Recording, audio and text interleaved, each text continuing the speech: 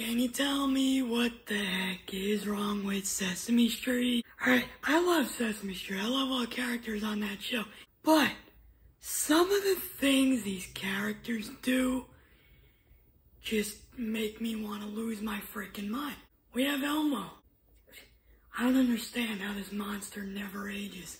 What's he been around? He's been around since, I think it said season 11 of Sesame Street. He's been 3.5 for that long? How does that make sense? How do you not age? And then, we have a whole freaking Elmo's World episode all about birthdays.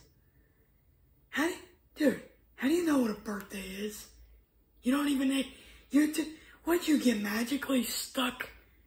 Did somebody make you magically just stop aging at exactly 3.5?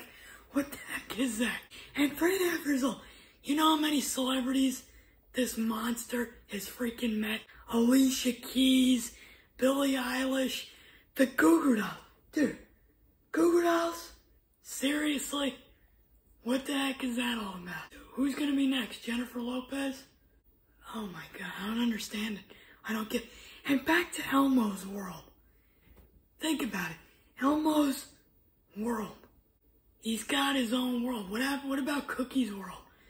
What about Zoe's world? What about Abby Cadabby's world? The only thing I can agree with you on is how much you hate Zoe's pet rock, Rocco.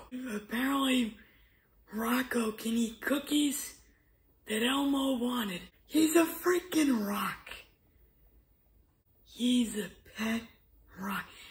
That's the one thing I can agree with Elmo on, is freaking Rocco is just a rock. Exactly what you said, buddy. Just a rock. What do you want to bet the rock? Probably 8. Rocco is probably freaking 50. But this guy's stuck at 3.5. For what, 30 years? I don't know, I'm not good at math. 30 years?